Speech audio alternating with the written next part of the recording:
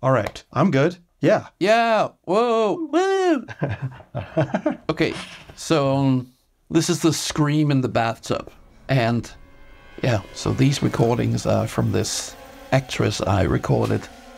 I did another horror project a few years back, and for that one, I was really looking for the perfect scream. I mean, the perfect horror scream is something that's very iconic in horror films, and it's like, there's this whole thing about scream queens. For this other project, I recorded a bunch of screams that I never used anywhere else, and there was especially one that screamed so loud that I actually had to change the mic. I mean, the first mic simply couldn't take the level of her scream. It was so massive. So that's actually kind of the main scream here in this sequence. So you didn't do a specific recording session for that scream particularly? I recorded screams both with Alyssa and also with Jenny Osander, who did a lot of the demon voices in the film. But none of those screams had this kind of like piercing power that this old scream had. But I mean, we use a lot of their screams other places in the film. But for this specific one, it just had to be so piercingly sharp. I can tell you that, like, doing a good scream, it's an art in itself.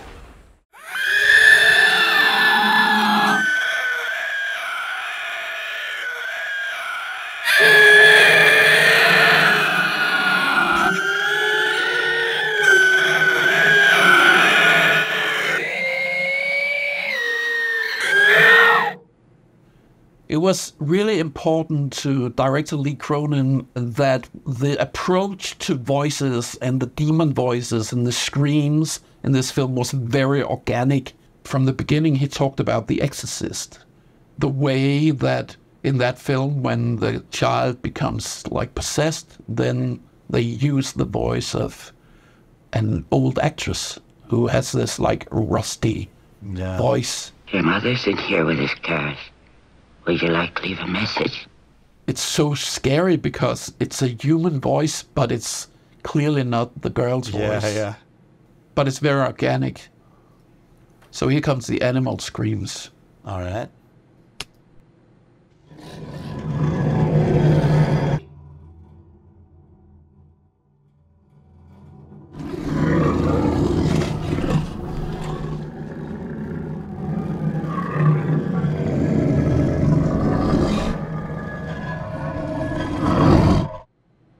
So this animal scream is built on a few different kind of animal sounds, but the main element is actually a very angry camel that I recorded in Egypt, actually just very close to the pyramids. There was this camel going crazy when it saw my recorder, and then it just got very angry.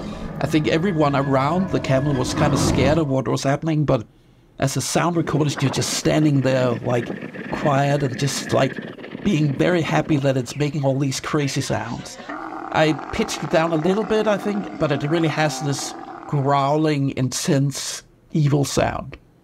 And here comes the double bass.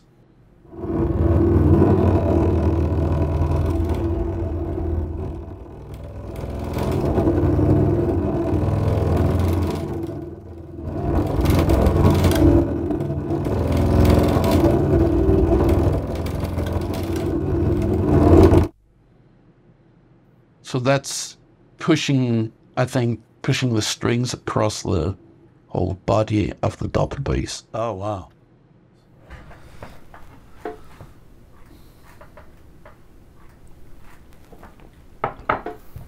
I don't remember what the coffee maker is doing, but... How many tracks of Coffee Maker are there?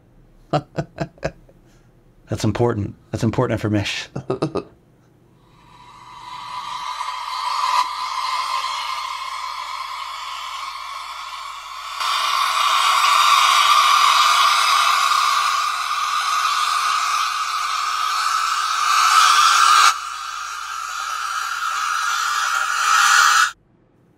So a rising hiss element. Exactly. It's a pitch. I use this graphic pitcher where you can kind of pitch things. Pitch in time? Yeah. Is it the... No, it's actually just the... What is it called? Elastic? Yeah, the sound shifter. Sound shifter, is that waves? Yeah, I think so. And you're like just... So is that just a plugin you're automating, or...? No, I usually do a processing on the sounds first. Oh, okay. As in you audio suite the... Yeah, so I audio suite the effects, and then I have I feel a little more free to kind of do what I want with the sounds. Yeah. So this is one long sound that I pitch, but then I want to change perspectives and so on. So that's why it's cut up like this.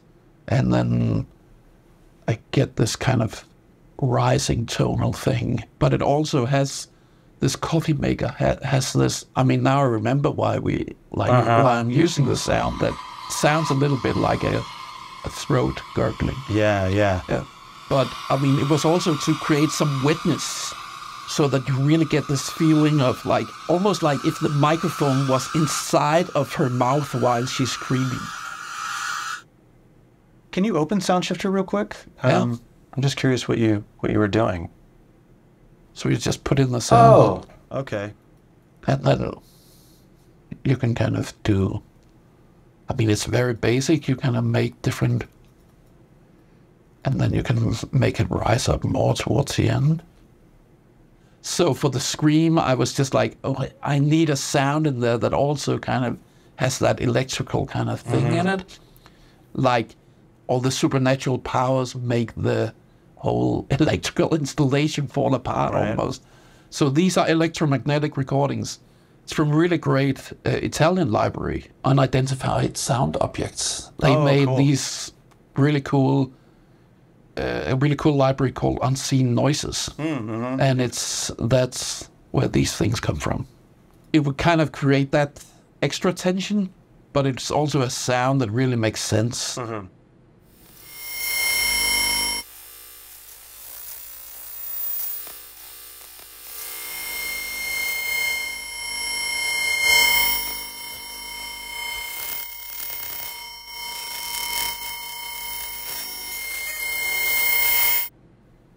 And that's really supporting that high end on that scream. Yeah. Adding some extended frequencies. And you can push that sound up really loud, and it just gets...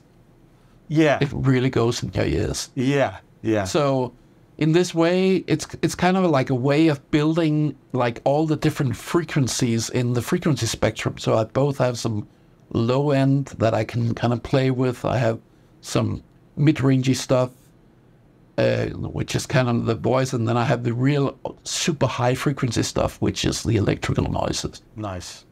That's also why I feel so impactful. It's kind of like, I mean, her voice is cutting through everything, and that's the main sound you're kind of like focusing on with your ears. But there's so many other things which create this kind of really powerful sound, this powerful sound where it feels like it's just hitting your body and your ears and your brain at once. Yeah.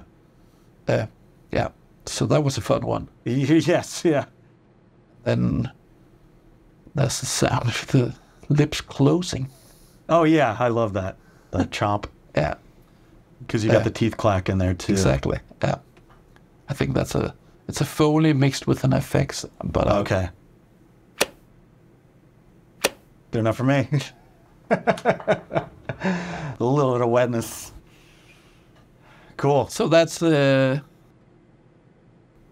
Foley sounds. 8 Foley sounds for one chomp. And it's perfect. Do you want the lead in with the music? Yeah, like a little context would be good. So the music leading up to it.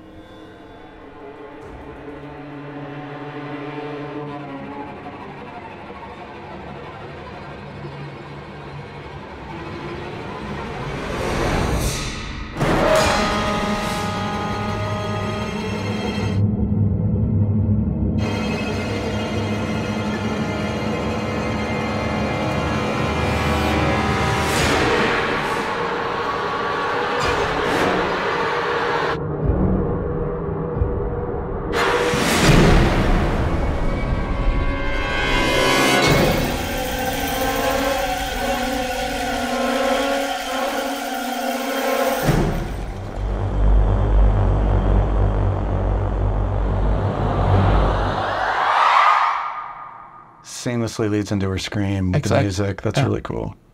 And yeah, we mix it like it was sound effects, so that this thing like where we go underwater, then the music also goes underwater. Yeah, I love that.